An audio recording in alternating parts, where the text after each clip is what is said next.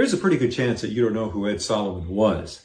He was, in fact, a legendary and iconic figure in a branch of magic that evolved from a very dark, spooky kind of storytelling magic to what it is today, storytelling and mystery entertainment.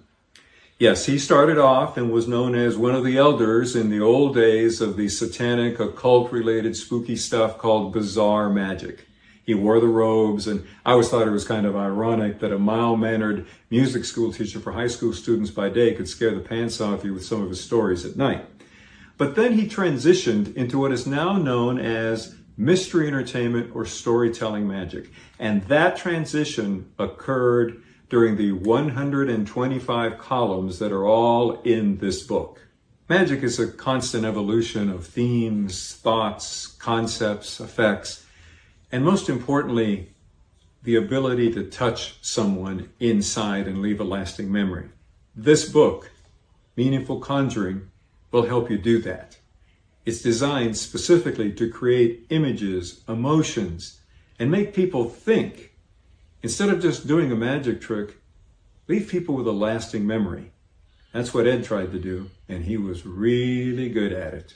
Most of what you'll find in this book are effects that you probably already know and that are very easy to do. And that's because Ed was more interested in getting the message across than doing heavy-handed magic.